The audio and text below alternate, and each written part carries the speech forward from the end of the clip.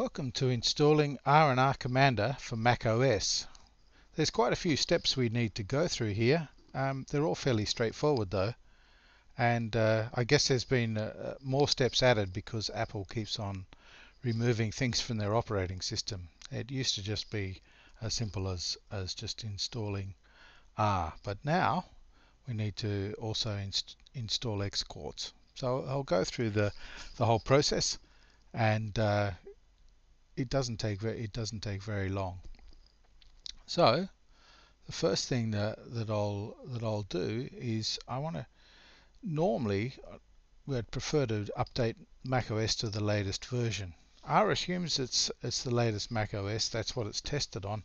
Sometimes you can run into trouble.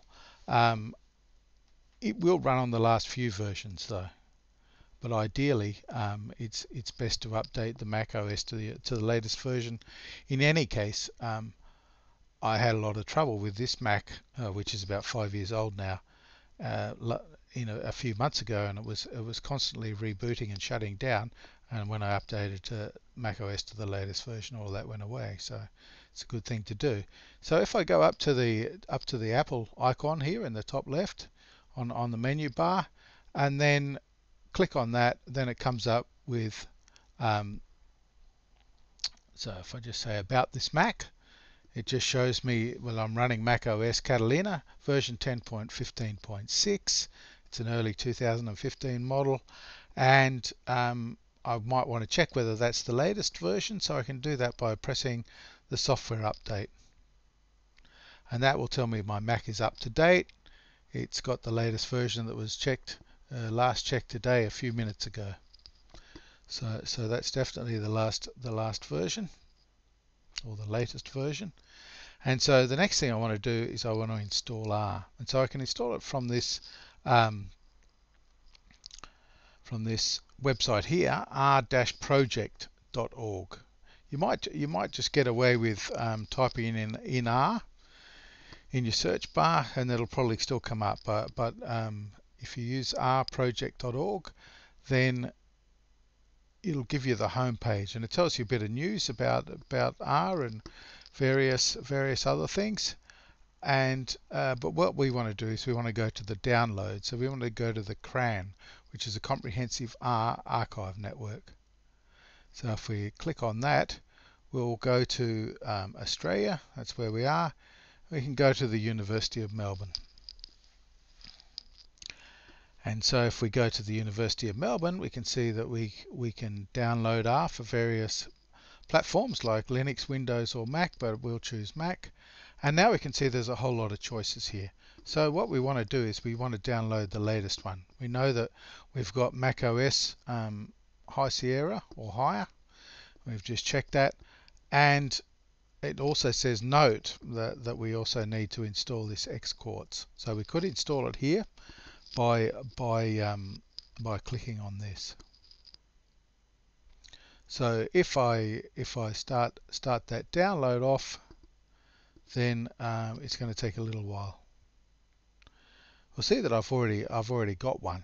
So I've already just downloaded this. So rather than waiting for it, I'll take a bit of a chance here, and I'll just double click on the one that we've already got, or single click, and this will say welcome to the installer. Get rid of that so we can see it. This installer will guide you through the steps, and so we want to say continue here, and it'll tell us about what it's going to install. And if I say continue here, then it gives us our license agreement. So we'll see that that's just been downloaded. The didn't take very long, but we're already underway here. So that we'll just installing R 4.02 for macOS. We'll continue on with that, and don't feel like reading the license. It just says that it's free software, but you're not going to sue them if it doesn't work. So we'll agree to that, and it says it'll take this amount of space on my computer. So I don't want to change anything. I'll just press install, and now I have to put in my password.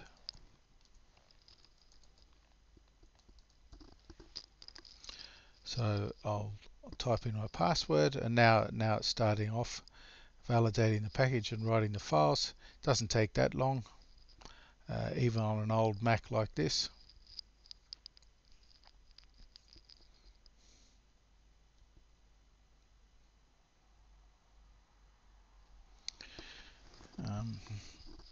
Takes a little while, but not too long. And I will say that unlike some other software, R has a whole lot of packages for doing various things. If you buy SPSS, then you'll get basic SPSS, and if you want to buy structural equation models or some other sort of an analysis, then there you go, it's finished. Then basically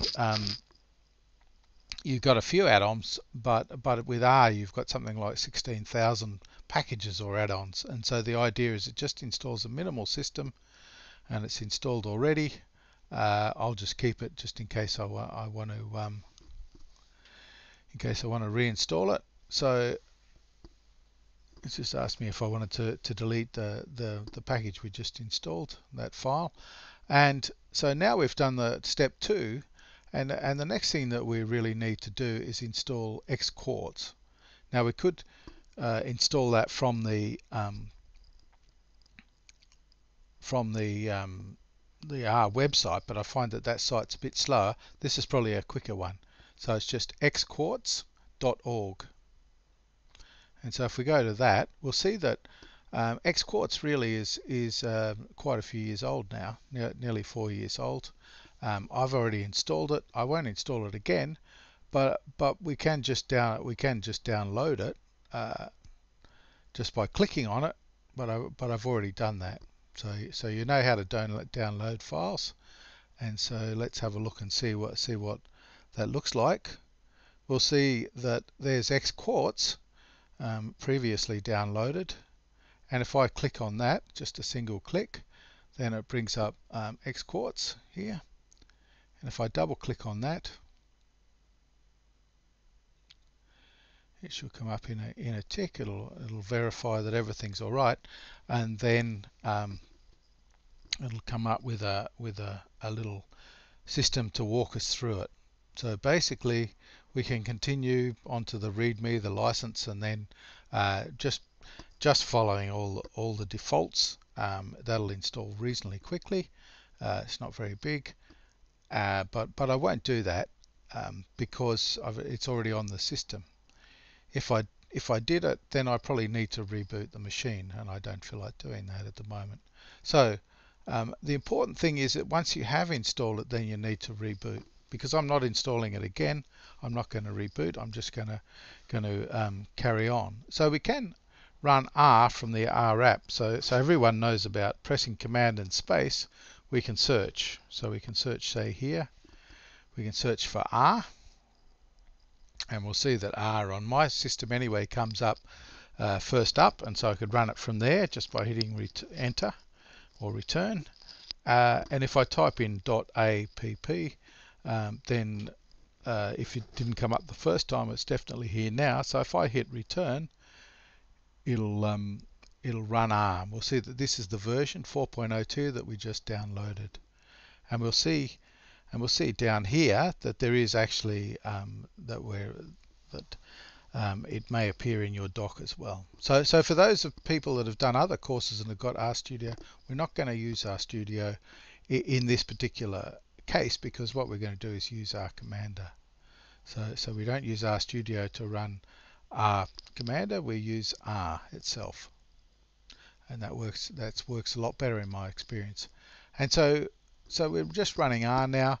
What we can do is we can use the menu. So going up to the menu, packages and data, we want the package installer.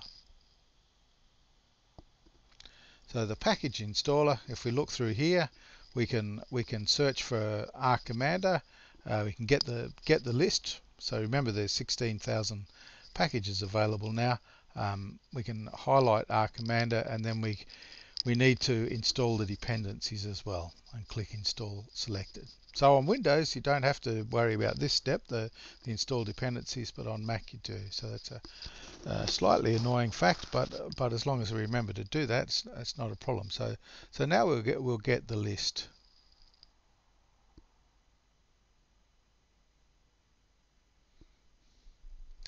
And we can see, so we can see that that there's a few packages already that come with R, but not very many. If we look here, we can see there's a whole lot more that are R Commander plugins. But here we can see that this is already installed. I just ran this just before, but I'm going to install it again just to make sure that everything's working fine.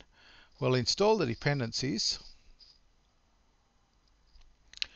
as well, and I'll just highlight R Commander. So this will install the selected package there, and it'll also install all the dependencies. We'll notice over here that it's at the system level in R. So let's install that now, and we'll look over in here. I see that it takes a while. Because I've installed the dependencies, it's only installed that one package. If I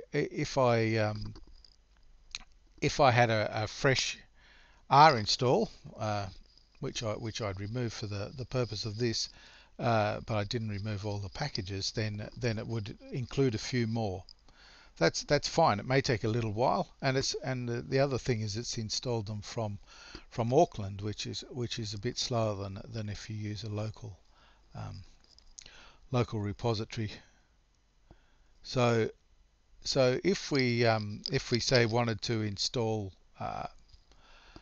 one of these other say teaching demos, then once again we can just highlight that, click on it, and then click Install Selected. And so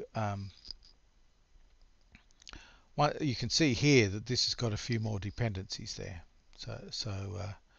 But it doesn't take all that long, and so we've done that. Now we can shut that down, and then the last thing to do is just to, at the prompt, we can type in library R Commander.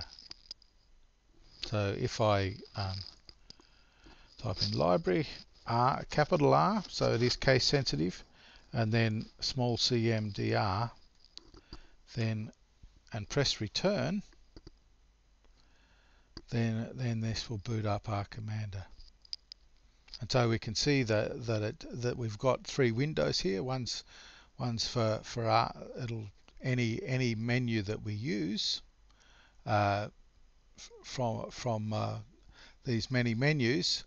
It will give us some R syntax, and then there's output in this window and some messages in this window. But that's for later on. So the only other thing that we need to do is know how to get out of this, and so we can say File, Exit, and we'll exit from Commander and R. So if we press that, we'll just exit. Now if we've done a whole lot of work, it might ask us if we want to save stuff, and that's usually a good idea.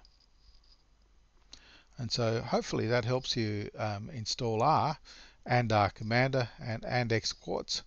And it's a fairly straightforward process. So good luck with playing around with this software.